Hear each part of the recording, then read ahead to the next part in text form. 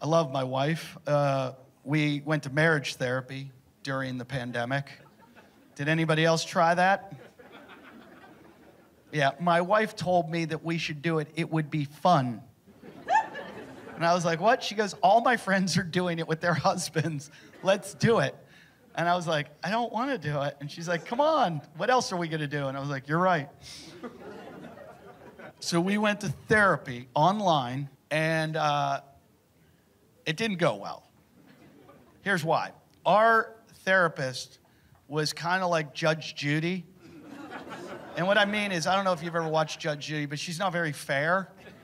Like, she listens to the plaintiff, and the plaintiff talks forever, and then she listens to them, and then when the defendant goes to talk, she's like, you shut the fuck up!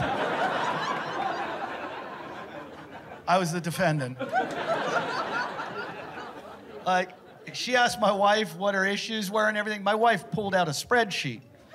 She had like flow charts. She was like, and then this happens, then he says this. And I was like, where did this come from? I didn't know any of these. And she's like, this is why we're here.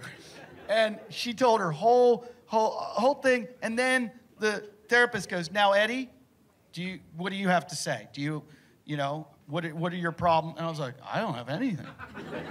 And she's like, you don't have any problem? I was like, no. She's like, there's nothing. And I'm like, no. She's like, there's nothing you want. And I was like, no, I'll take a blowjob. Which I thought was funny. And then she goes, you're a pedantic child. And I went, fuck you. And then I moved off the screen. I went around the front of the laptop, and I clamshelled it shut, and I canceled my credit card.